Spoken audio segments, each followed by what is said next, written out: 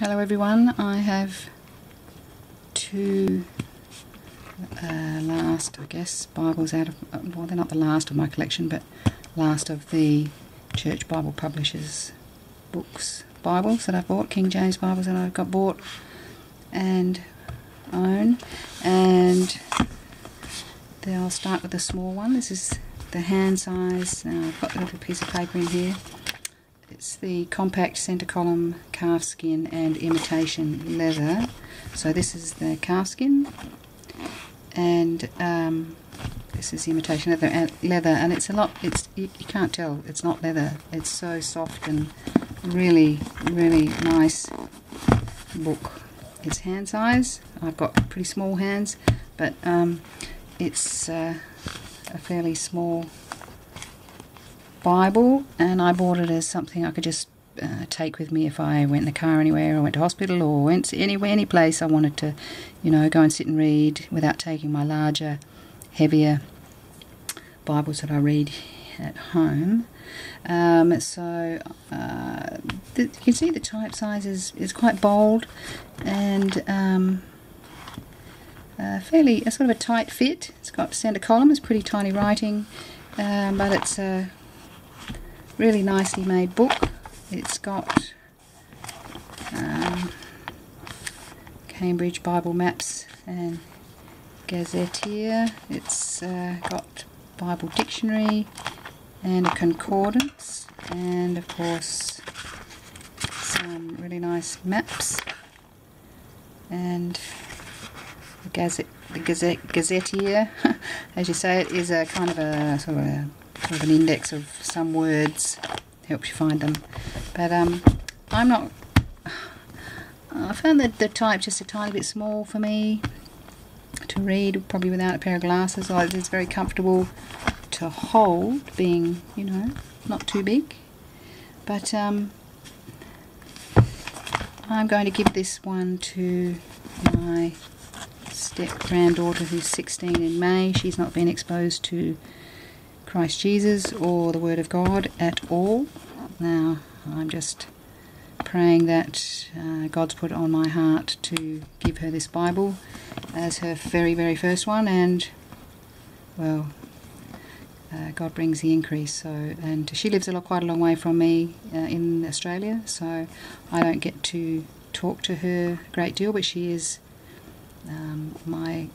I held her as a baby, so she's like a special girl to me, and I would like her to have this Bible and be introduced to the Word of God.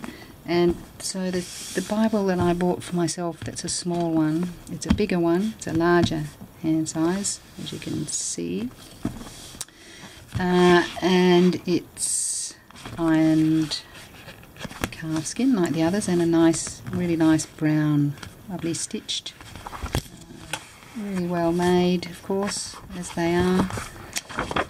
Some blank pages in the front, and then a presentation business. Each Bible from Church Bible Publishers comes with a code that's a little stuck on, and they have, if you go to Church Bible Publishers, they actually have a video of the process they go through to make their Bibles, which is really interesting, and you see them hand stick on this little code for each Bible, and shows how they bind it and how they gild it and make those lovely rounded edges. And I like this one just because it's, well, as you can see, it's got a lot more space in the text visually, a lot more space between the paragraphs and the lines. It's a larger typeface, and centre column, of course. So the little one, like I said, is going eventually, and this is my replacement, personal replacement, portable Bible. And because it's brown, it comes with gold ribbons. There's two of them. I haven't really used this one yet. I did have a look at it, and then I put them away, so that when I do use it, they'll come out. But I do have my, let's that over my usual own extra ribbon wherever I was. I was in Acts when I was looking at this last. So very nice Bible, just as well made and as beautiful as the larger ones.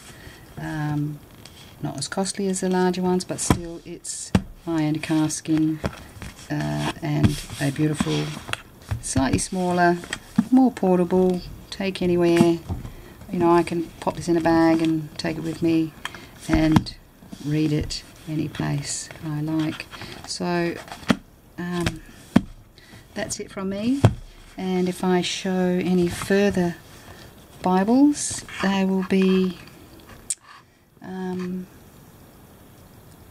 the 3 older ones that I've got that I was given, my confirmation Bible I got when I was 12, and my mother's Bible that she was given when she was 15 in 1935, and they're all King James, and another King James that I was given in 2000 by a very dear friend who, well, I'll tell you about that later. Anyway, that's it for my 2 compact Bibles, and we will be back once again. God bless you all. Thank you for listening.